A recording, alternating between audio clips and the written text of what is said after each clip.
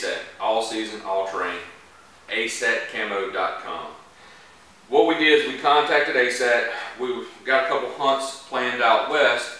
We wanted something layering system. We're from the south. We don't hunt out west. We wanted to know what was what. So he walked us through it step by step, what we would need, what kind of products. Merino wool was first and foremost. I've used this so far this hunting season. I hunt in south central Arkansas, in central Louisiana.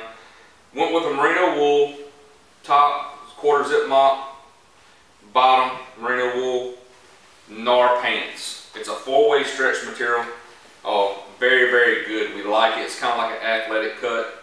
And then I went with the Highwood Hoody. The Highwood Hoody has a little bit longer zipper, but it's a very good wool type blend material, and it's perfect. When 27-degree weather, worked great. Pair it with, so you got your merino wool, you got your NAR pants, and then you got your Highwood Hoody. Then I went with the extreme vest. Go ahead. We also have the bow hunter's jacket, which is real nice. It has a removable hood. It has some vents. When you get hot, you just zip up from your vents. Cool down a little bit. We have the gloves, the hat. We have the merino wool neck gaiter as well, which people use them as hats, face mask, keeps your neck warm, multi-purpose. We have the beanie, ASAT beanie, and we have the ASAT Extreme jacket.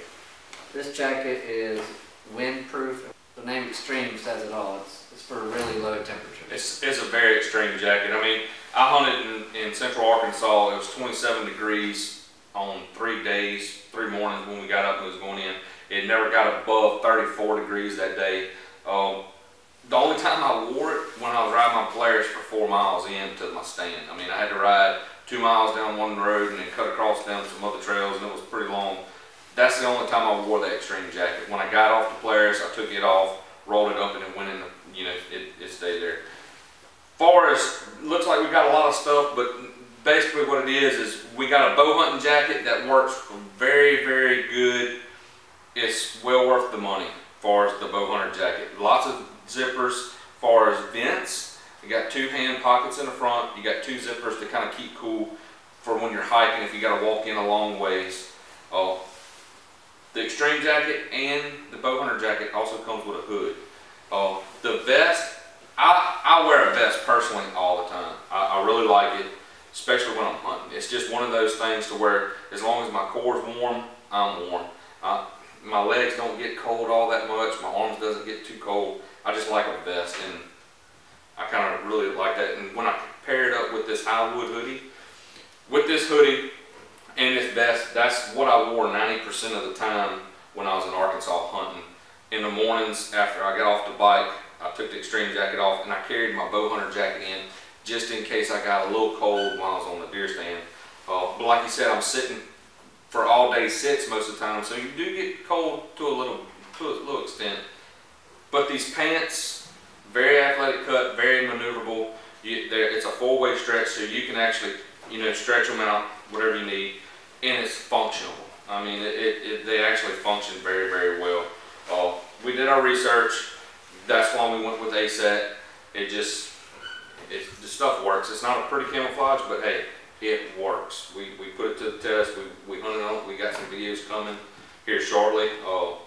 Just some hunting videos. It's not much, but like I said, it's some good stuff. We really like it. We're pretty excited to use it. So far, so good. Haven't had any problems with it. So, like we said, it's not pretty, but you're not wearing this to prom, so you're wearing this for functionality, hunting. And I hunted in central Louisiana, and what I wore, I'm skinny, so I get cold pretty easy. I wore the merino wool as my base layer, NAR pants, had the vest and the bow hunter jacket on, and I was comfortable sitting all day, and it was from 40 to 60.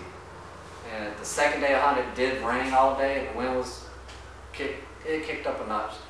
So I brought my extreme jacket with me, and when I got to my spot, I put the extreme jacket on and I was comfortable. You know, it was drizzling on me, wind was blowing. And these pants, everything, the pants and the jackets, the water just rolls right off of them. You can see it bead up and roll off. It's really nice. Yeah, they're not what you call 100% water resistant. I mean, you will get wet, but they're water. They repel water to a certain extent. So if you're walking in grass or if you're walking in knee-high stuff that's wet or damp, if you're walking for a long period of time, yeah, it may kind of bleed through a little bit. But if it's just a light shower and say 20 minutes and it's just light or drizzle, you should be fine. But we do have some rain gear, but we didn't want to break it out. We haven't even used it yet. It snowed on me in Arkansas all day. It didn't stick, but it did, you know, so we was out in the elements. It rained, drizzled, sleeted, then it snowed. So it does work. We like it. But yeah, it seems to be some good stuff. It kept us warm, and it's functional. I think it's going to be a very good deal, especially when we're packing in the mountains and hiking. We wanted some lightweight stuff to where we didn't have 50 pounds of just clothes on us to stay warm.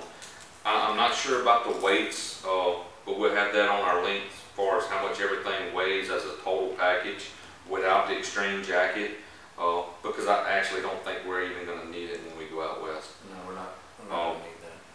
But as far as everything, it's very lightweight, it's layerable, and that's what we bought it for. We wanted something that would layer. So, and after this video, we're going to show you all the different, we're going to be out in the woods with it. We're going to show it in use.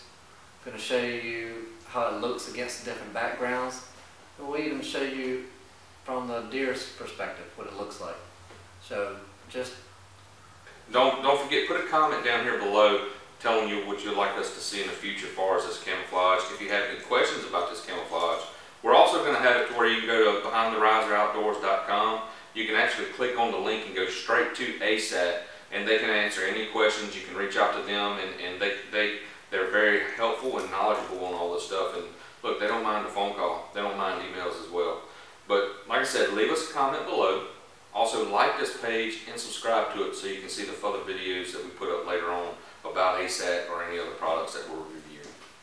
And don't forget, this is ASATCamo.com, and don't forget to visit us at BehindTheRiserOutdoors.com.